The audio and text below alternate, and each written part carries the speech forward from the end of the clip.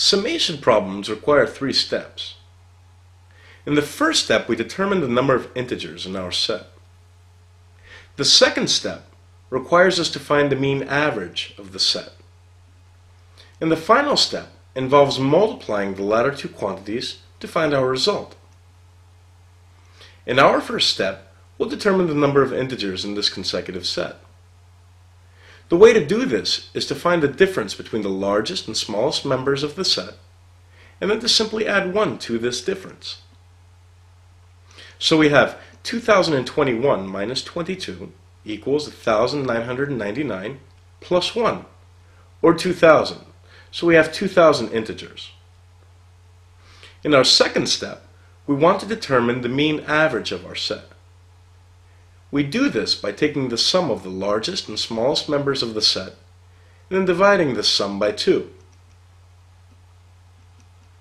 So we have 2021 plus 22 divided by 2, or 1021.5. So the mean average of our set is 1021.5.